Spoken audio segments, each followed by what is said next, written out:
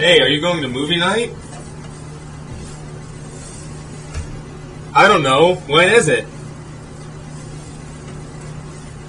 It's January 31st at 6:30 p.m. Cool. Where is it? It's at the H20 Cinema. What movie is it? It's The Dark Knight.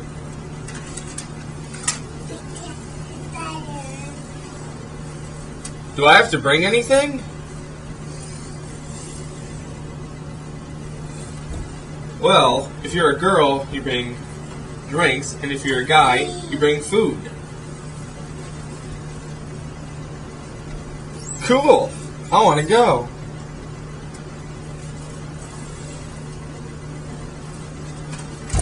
You never moved.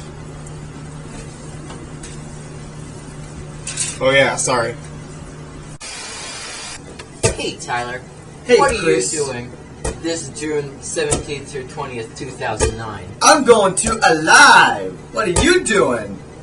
You know, I may go too. Really? Where is it? It's in Ohio. Gee willikers, how much is it to get in? It is $97. But you better act soon, because it might increase. Oh, that's swell. What will be there? Well, there's going to be concerts, these big rock and roll bands. There's going to be a couple speakers. There's some swimming that's going to be going on, you know.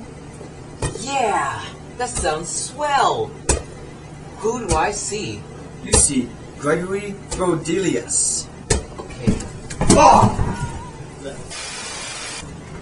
Snowbound's on the way! Hi.